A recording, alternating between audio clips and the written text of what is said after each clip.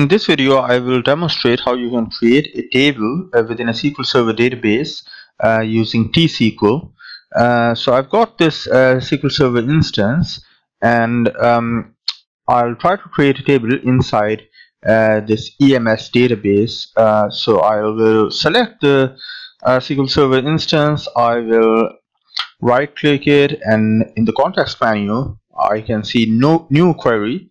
I'll select this new query, and this will open an editor where I can write some T-SQL and create a table. Now before doing that, I'll have to select the right database, so I will select EMS, and now I can write some T-SQL to create a table.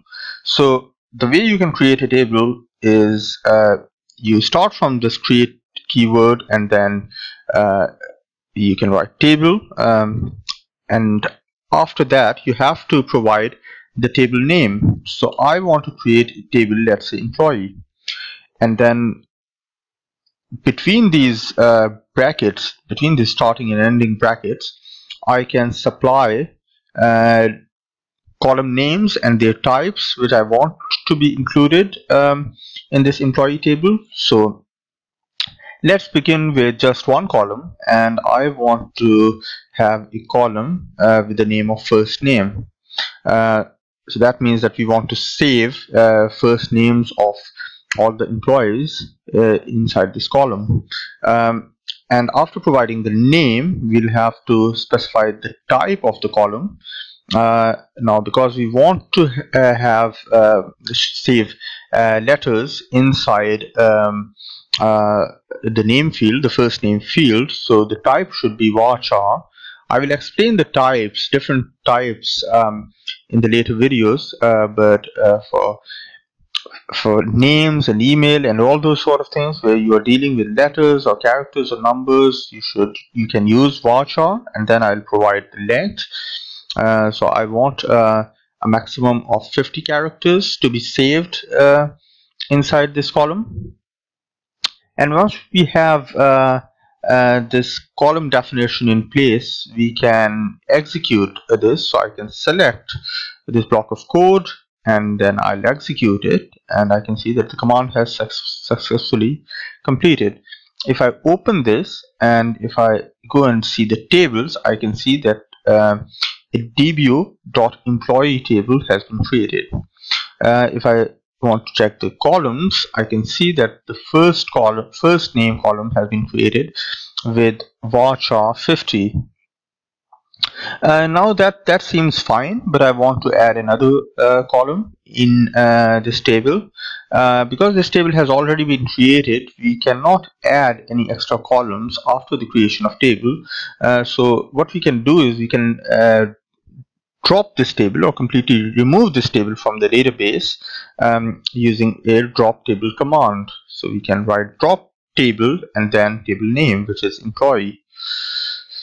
And if I select just this line, it will ignore the create command, and it will just consider this drop table command because we've selected only this line of code. And if I execute it, it will drop this table. And if I refresh, if I refresh this tables folder, what I can see that there is only system tables, and there's no table with the name of employee. So that's all we've got because we've already dropped this employee table.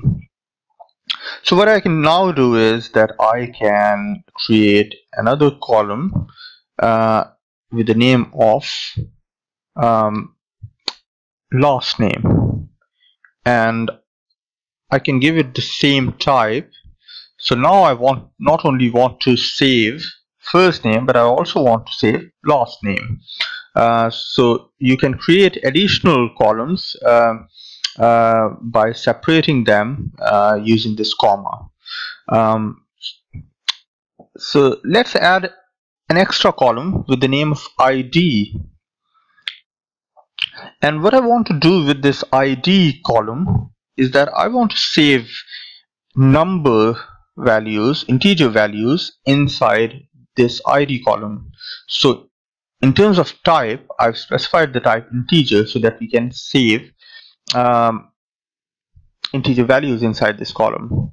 Now the whole purpose of this column, the reason why I've added this column, is that this column should be able to identify each of the rows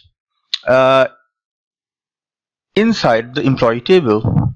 Now you can have two employees with the same first name and last name, so there should be a unique identifier which will distinguish between two employees, and that's the whole purpose of this ID table.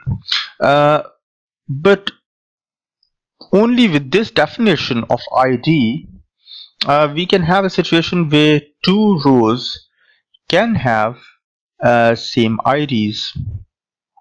We can have the first row with an ID value of 1, and we can have a second row with an ID value of 1. So if we want to make sure that it definitely acts as an identifier, and each row within the table have a unique value of ID, we can use primary key, and that will make it a primary key. And the purpose of primary key inside the table is that it uniquely identifies each row within a table. So if I do that, and let's select this block of code and execute it again, and now if I refresh this table folder, I can see that the dbo.employee table has been created again. And if I go in the columns folder inside the table, I can see that I've got 3 columns: first name, last name, and ID. Now you can see that ID is a primary key, and that is being indicated by this symbol of key, and that indicates that it is a primary key. Now let me try to enter some values inside this table. So I'll select from this context menu view data, and when I'll select the view data, I can see the table, and I can see all the columns. And because we haven't entered any of the information inside these columns, we can see null. But we can input some information. So I can set the first ID the value 1, and then I can say, let's say Steve, and then I can say, I don't know, Hayden. And in the second row, I can again try to enter the same ID value, and now if I press tab, I'm trying to enter the first name and the last name, Mike Johnson. Let's say Mike Johnson. And if I try to do this, I can see that SQL Server has made a complaint, and it is saying violation of primary key constraint, because we have tried to enter the same value in the primary key field, and that's why we are seeing this error. So what I'll do is that I'll quickly go and I will set it to 2. So now we've got unique values for ID, and now I can see that it has successfully taken this information. Now if I want to see, this is what I've entered in the table, but if I want to make sure using a SQL query that the table has these values saved inside it, so what I can do is that I can use another SQL command, which is a select statement, and I can say select star.